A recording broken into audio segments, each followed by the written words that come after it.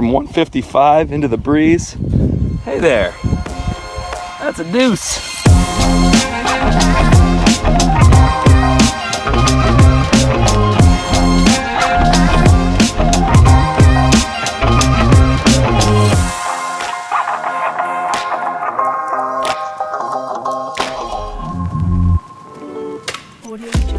First leg of this trip was very different than the second leg. I went from playing an ungodly amount of golf in a very short period of time with a group of 6 buddies in Australia to taking an extended solo road trip around New Zealand. And I actually didn't even play that much golf. But the golf courses I did visit here were unlike anything I'd ever seen before. One of them in particular was so special that it's actually getting its own episode. More on that later, but for the purposes of this episode, we're going to focus on my visit to Kauri Cliffs and Cape Kidnappers and everything else in between, which actually turned out to be a lot.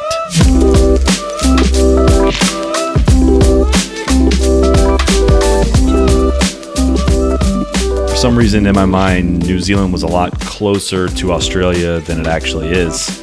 I was shocked to see that it's actually 2 time zones east, and the flight from Melbourne to Auckland was about 3.5 hours. I've never really considered New Zealand a golf destination, and even after seeing some of these unique and bold designs on some of the best land and most picturesque backdrops that I'd ever seen in one place, I still wouldn't call it a golf destination. It's more of just a badass place to visit. It's got some incredible golf courses, but they're in pretty remote parts of the country, a lot of driving in between, but thankfully there's so much to see and do in between that you kind of forget about the long commutes. I had seen pictures of Kauri Cliffs and Cape Kidnappers in golf magazines over the years, and to me, New Zealand just felt like this faraway place that really wasn't on Earth. It's so remote that there's actually a Reddit forum with about 45,000 subscribers just titled Maps Without New Zealand. It's almost a forgotten part of the world. Seeing as how it's not really close to anything, people from New Zealand, when they do travel, they sometimes go on trips that last 6 months, 9 months, maybe even a year. That's actually where I met my friends Ben and Rita. We met on a safari in Namibia. They were on about a 9-month-long trip, and they were pretty much run ragged by the time we did meet up. When I told them I was going to visit them in New Zealand, they offered me a place to stay, probably thinking I wouldn't actually follow through with it. They fired up a Kiwi barbecue and gave me a chance to ask the really important questions about their neighbors to the west. What's the biggest difference between Australians and Kiwis? Intelligence. Oh. You're better at that. We say fish and chips properly. How do they say it? Fish and chips. Do you know the origins of Australia? That they're all convicts? Yeah, we chose to come here, they got sent here. And then they also claim to have invented all the things that we invented. Like pavlova? Not gonna lie, I think they're winning. This is some pretty weak trash talk. After a few days in the capital out on boats and surviving a stalled engine of said boat, I was off on the road trip, this time 6 hours straight north to the northern tip of the North Island, where the Tasman Sea meets the Pacific Ocean. The 6-hour drive ended up actually being a lot longer. There's signs for waterfalls, and I took every opportunity I could to pull off, check them out, and soak up the scenery up along the way, and it was quickly evident to me as to why so many people visit New Zealand on an annual basis. I kept driving further north and further north, stop and talk to some locals. You gonna catch any fish today? No, I don't. No? I might go and catch a beer though. Yeah, go for some beer. The last stretch of this drive is winding through rainforest that just feels uninhabited, and you're wondering how they even built a road through it or why they built a road, but I'm guessing this is probably why.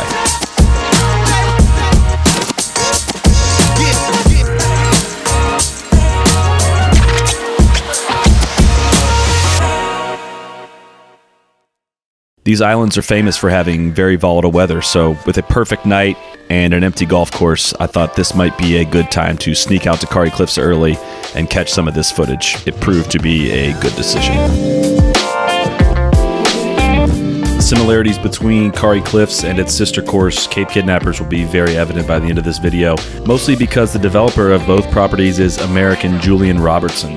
Robertson was a successful stockbroker who once retired to New Zealand for a year to write a novel, came back and started the firm Tiger Management, and eventually turned $8 million into $22 billion and still maintains a net worth of $4 billion to this day. Similarities between Kauri Cliffs and Cape Kidnappers are clear, especially when it comes to the wow factor. You're probably getting the idea at this point with all the drone porn, but the cliffs are magnificent. You can't take your eyes off the water, and considering you see the water from 15 of the 18 holes at Kauri Cliffs, the golf kind of just becomes kind of secondary. I mean, it's basically like Jurassic Park, but just a little bit wilder. Despite a clear forecast for my round the next morning, we were hit with rain pretty early. I started the round out by myself, but in style, dunking a 7-iron from 155 yards on the second hole for a deuce. I made sure to flag down the attention of the two gentlemen standing on the third tee so that someone could at least verify the eagle, and they shortly asked me to join them right after, which definitely added to the experience. Ewan and Peter are two Kiwis that are used to paying a lot less for a round of golf than you do pay at Kauri Cliffs, but once a year they splurge, and they chose this day for that. Of all the people I saw that day, they were the only two people there that did not play this course in a golf cart. Considering they were about 30 years my senior, that was a bit humbling. I still am not sure how they did it, and as much as I enjoy walking, if I was doing it again, I would definitely take a cart again.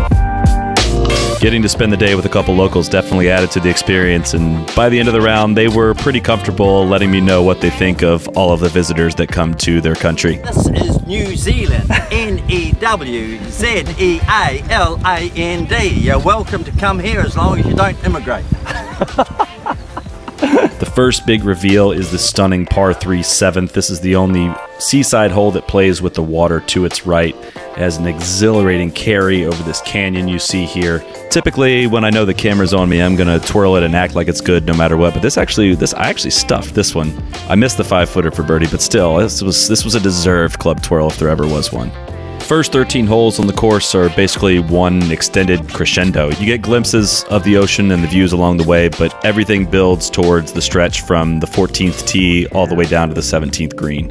From there, it's all downhill. You don't realize until you get to that green site just how far down the hill you've traversed from that 14th tee box. This is easily the most memorable stretch of the golf course, and it's got a mixture of everything from the long par 3 14th hole, the reachable par 5 15th, the drivable par 4 16th, and then the long and tough par 4 17th. The 16th is especially memorable. It's a somewhat drivable par 4 with a bit of helping wind, but it's a tough carry, trust me. I learned that the hard way. But for me, the best hole in the golf course is the 17th. It's long, it's tough, and you're driving again over a canyon to a perched fairway and a long approach back to this green site. And when someone mentions Kauri Cliffs, I think of that 17th hole, that journey down the hill, and that tree that sits behind that green.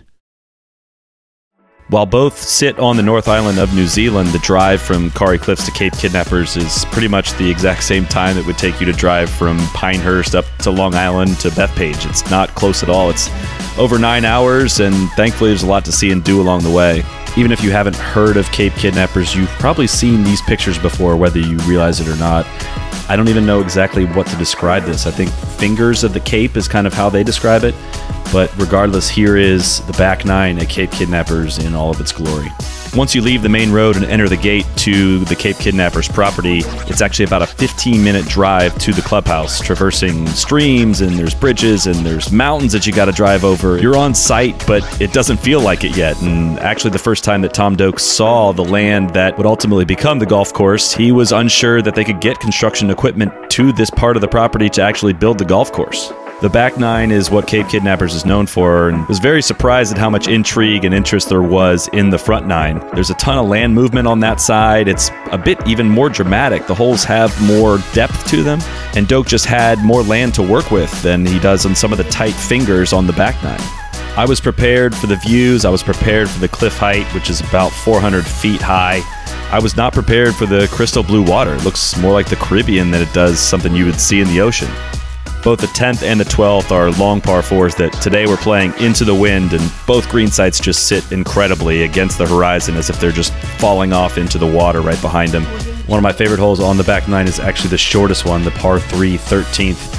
See here for Tom Doak's comment about how they almost built this green 80 feet below the current green site, but it looked like it might be a old ancient Maori site down there. It would have been pretty thrilling if the green site was down there, but if Tom Doak's not willing to do it, I'm guessing that it actually probably wasn't physically possible. You go away from the coast for the drivable par 4 14th, and then the signature hole, the 15th, 650 yards. Not only was it windy, it was coming off of the coast. I know I saw a clip back from the 2009 Kiwi Challenge where Anthony Kim hit a 6-iron over the 650-yard par 5 15th hole. I hit driver 3-wood, 3-wood. And if I'm going to mention in the beginning of this video about how I made an eagle 2, I probably should mention that I doubled this one.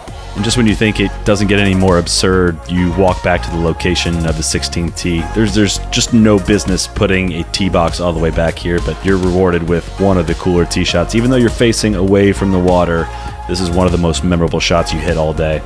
Your eyes get accustomed to seeing the dramatic land movements and the ocean views, and it's easy to forget how difficult it is to build golf courses on pieces of land like this. There's a reason why it doesn't get done all around the world.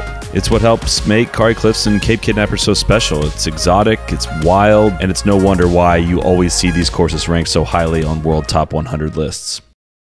After wrapping up my day at Cape Kidnappers, the golf portion of this trip was over. Unprepared and unequipped, I set out on the Tongariro Alpine Crossing, a 10-hour hike that probably should have done a little more research for. Probably should have known when the guy asked if I was really going to walk it in jeans, that was probably a bad idea. Probably should have taken an extra layer. It got a bit windy, and I probably should have brought more water. Other than that, I think I pretty much nailed it. But these are the things you need to budget time for if you're doing a golf trip to New Zealand. It's stuff like this every corner you turn, and you could spend a month there and not see it all. Fortunately for me, my trip was not over, but more on that next week. Listen, as cool as Kauri Cliffs and Cape Kidnappers were, next week we are taking it to an entirely different level. I've never seen a course just completely nail the setting, the vibe, the intrigue, and the design all into one like I did at Tara Iti. What do you call this in New Zealand? What? What is this? This? Yeah. This is your chili bin. Chili bin. Chili bin. Chili bin. And that's just bin. Bin. So what do you call that place right there? McDonald's. No, you don't. Macca's? Macca's. Do you guys not call it Macca's? Nobody calls it Macca's.